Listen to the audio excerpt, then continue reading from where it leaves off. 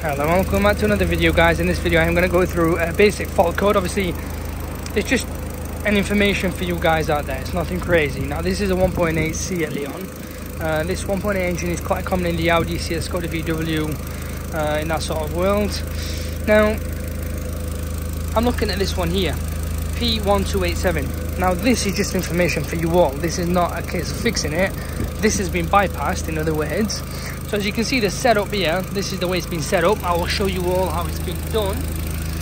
As you can see, that's what it all looks like. Now that specific code that's coming up is to do with this sensor here. This here, that's not been plugged in, obviously. It's been bypassed, in other words.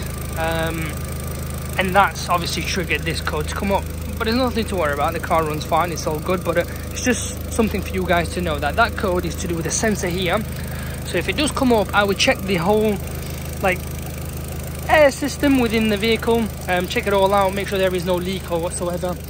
If there is, then obviously fix it. If there isn't, change the sensor, because it's common for sensors to cock up. But that's what it is, just so you all know. And that sensor is usually placed here as well. Obviously this has all been changed.